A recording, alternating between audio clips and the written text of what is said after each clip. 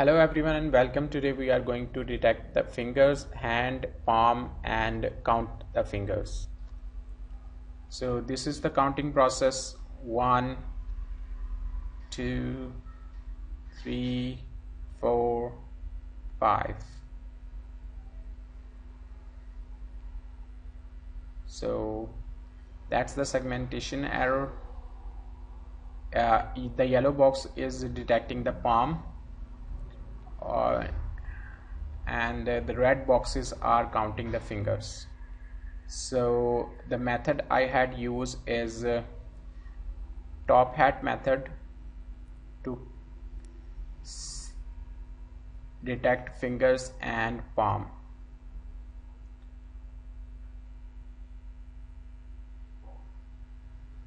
So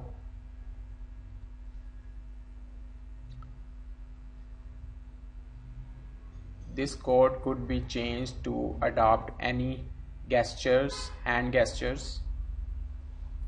Let me walk you through the code. First of all, I created a clean workspace. Then I initialized my webcam with 640 by 480 frame rate. You may want to decrease a frame size because if you face any performance issue, if this algorithm takes too much time on your computer.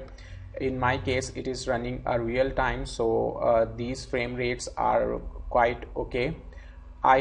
I had used two kind of blob detectors. One blob detector is for finger counting, and this is allowed to detect up to 10 objects.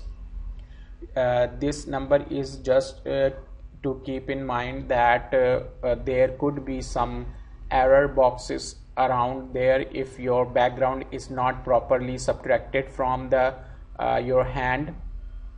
And the next thing is palm blob, which is only allowed to detect one blob in the image, and the minimum blob area should be 3000 and for both of the blob detectors. And two shape inserters, separate shape inserters or the rectangle boxes are created of yellow one for red one for fingers and yellow one for palm. Opacity of the both shapes are 0.4, and here is a loop which goes from 0 to 800, and you can change this number or keep it infinite if you want. And first of all, we take a frame from the webcam, then apply a Gaussian filter. After that, I applied this Gaussian filter in red and green frames of the color RGB image. I applied color segmentation, a threshold value, color thrashing on RGB frame to detect on red and green areas to detect my palm and hand. To detect my hand, and I neglected the third the blue one frame to make sure, because my background is blue, so I try to obsolete the blue area with this check. And after that, I make sure that all the objects at least greater than 500 pixels, after if they are, I applied a 5 by 5 median filter on them to strengthen the noisy pixels. And after that, I make sure that all holes are filled. Once our pre-processing on the binary image is okay, then we can convert the apply tophat method with the function imtophat. This function will detect only fingers, and if we apply opening morphological operation on the original binary image, then we will get just a palm.